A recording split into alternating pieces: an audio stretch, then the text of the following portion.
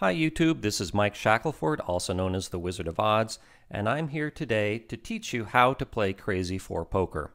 And I will be doing it on my demo game on my website, Wizard of Odds. And I'm really proud of this game. Not only is it fun to play, but it will also teach you to play better. Right above the game is this box that if you check, it will warn you if you make a mistake and give you an opportunity to change your mind. And it gives advice based on the optimal strategy. So you will be trained how to play properly on this demo game. So real briefly, the object of the game is to have a better 4-card poker hand than the dealer. Both player and dealer will each initially receive 5 cards and make his best 4-card poker hand. Now, much like some other poker-based games, the player must start by making equal bets on the ante and another bet, which in this case is called the super bonus.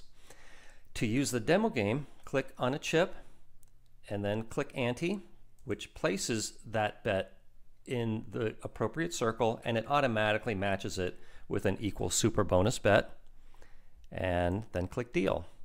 So here is my hand. The game automatically scores it and grays out the card I will not be using to maximize the value of my best 4-card hand. In this case, it's a pretty lousy hand, only a jack high. Now, the decision before me right now is to fold or raise. If I make a raise bet, I would put an equal bet to my ante here in the play circle and then go against the dealer. However, with only a jack high, the odds favor folding. If I were to make the play bet, I would on average lose more than the $200 I'm losing by folding. So that's what I'm going to do. So let's try again. Okay, here I have a pair of deuces, and this is worth making the play bet. So I'm going to click that. And here's what happened. As it says on the felt here, the dealer needs at least a king high to open or qualify.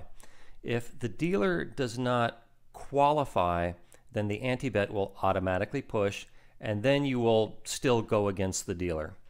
So I beat the dealer. My pair of deuces beats the dealer's jack high.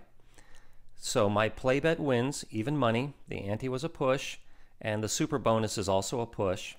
So that's why I won back $100. And I'll explain the super bonus a little bit later, but briefly, if you beat the dealer with less than a straight, that is just a push. That's kind of where they get you on this game. So let's try another hand. Okay, here I have a pair of tens. That's also worth making the raise bet. And the dealer does qualify, this time with a pair of fives. My pair of tens beats the dealer's pair of fives. So here's what happened there. My ante and play each pay even money, and my super bonus is a push, again because my hand is less than a straight. So this wins 100, and this wins, my play bet wins 100. That's why my win here was $200. So let's go again. Only this time I'm going to make this queens up side bet. Normally it pains me to make side bets, but because it's for play money and I'm trying to teach you the game, I'll throw the minimum $5 on that. And that is a side bet that pays based only on the player's hand. It doesn't need to beat the dealer to win. So here I have a king high. At this point, let me tell you the strategy of the game, which is really simple. The best hand, or should I say the lowest hand that is raise worthy, is king, queen, 8, 4.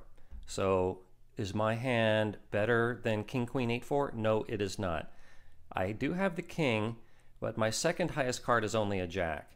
It would need to be a queen for me to consider raising.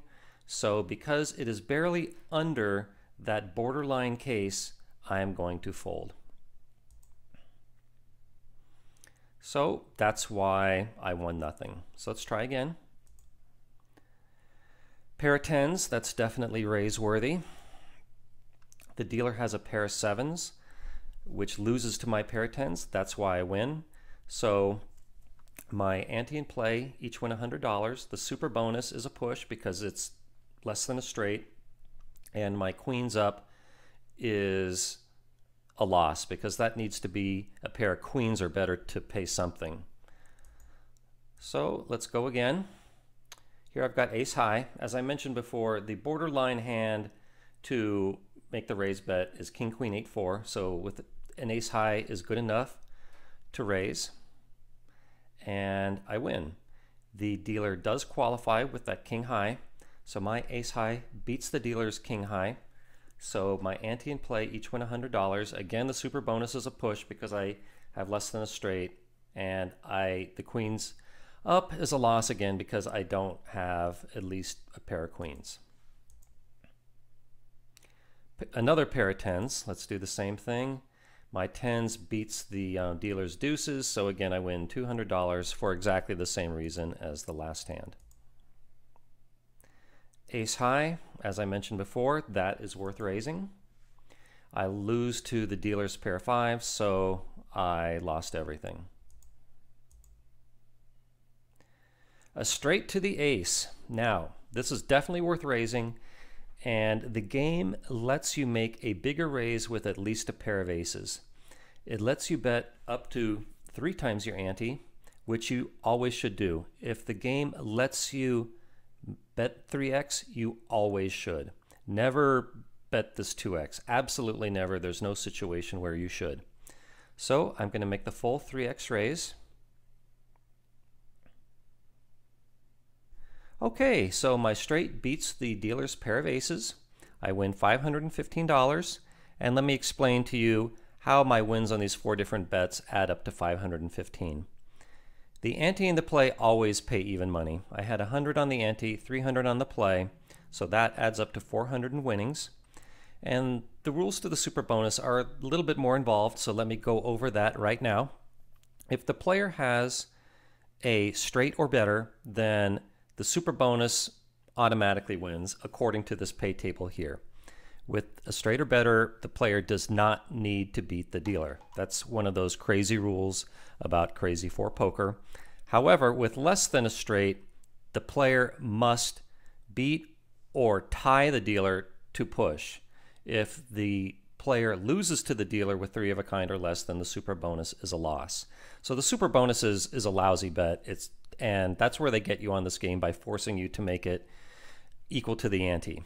And the queens up bet, as I mentioned before, that's a side bet that pays based only on the player's hand. So you can see on the pay table here that a straight pays 3 to 1. I had a $5 bet here, so that won $15. So I won 100 here on the ante, 300 on the play, 100 on the super bonus, because a straight there pays 1 to 1, and 15 on my queens up. So that all adds up to 515. Here's another hand that is close to the borderline. As a reminder, the lowest hand that you should raise on is king queen 8-4. So because king jack 8-6 is less than that minimum raising hand, the correct play is to fold. And let me illustrate to you the feature of the game that corrects you when you make a mistake. So suppose I did click the raise button. You can see that this pop-up box warns me that it is not the best play. Do I want to continue? I'm going to press cancel because I do not want to continue and I want to change my mind. So now I'm going to click fold and the game proceeds. So here's a nice hand. I have a 3 of a kind, so of course I am going to make the big 3x raise. Again, you should every time the game lets you. And I win. My 3 8s beats the dealer's 3 3s. You can see I won $640 over 505 bet. That comes from winning $100 on my ante, 300 on the play, and the super bonus with a 3 of a kind pays 2 to 1. So I had 100 here, so that wins 200. And the queens up for a 3 of a kind, that pays 8 to 1. So again, I won 100 here, 300 here, 200 here, and 40 here. That all adds up to this win of 640. I hope you enjoyed my demonstration of Crazy 4 Poker and you understand the rules and the strategy to it. So let me end this video by showing you some other resources I have about Crazy 4 Poker at Wizard of Odds. So as usual, I start out by just explaining the rules, and then I go over the strategy, which in this game is quite easy. To summarize, make the large raise with a pair of aces or higher. Otherwise, make the small raise with king, queen, 8-4 or higher, and otherwise fold. And then I go through all the math of the game, analyzing all three major bets. And when it's all said and done, the bottom line shows negative 3.42%, what I would call the house advantage. And that is the ratio of how much the player can expect to lose on everything to his ante wager. For example, if you bet $100 on the ante and then play properly, you can expect to lose $3.42. But don't let that be a good estimator of the value of the game. Between the ante, the super bonus, and the player will have bet 3.14 times his ante bet by the end of the hand. By the way, I love the number 3.14. So the element of risk of the game, which is the ratio of how much the player can expect to lose to everything he bets, which I think is an appropriate estimator of the value of any casino game, we get 3.42% divided by 3.14, which equals 1.09%, which ain't bad. It's not the best, but it's certainly not the worst. It is better than most casino games out there. So if you're looking for a game with a good value, with a really easy strategy, it's hard to beat Crazy 4 Poker.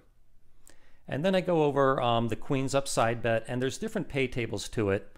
So while I recommend you avoid all side bets in every game, be aware that there's different side bets, different pay tables. The one on my website has the most liberal one, but most casinos follow stingier pay tables. And then there's some other side bets that you sometimes see at certain casinos. So that about does it for Crazy 4 Poker. That is all the important details. I hope you enjoyed the video. If you did, please give me a thumbs up. I welcome your comments in the comments section, and I will see you in my next video. Bye, YouTube.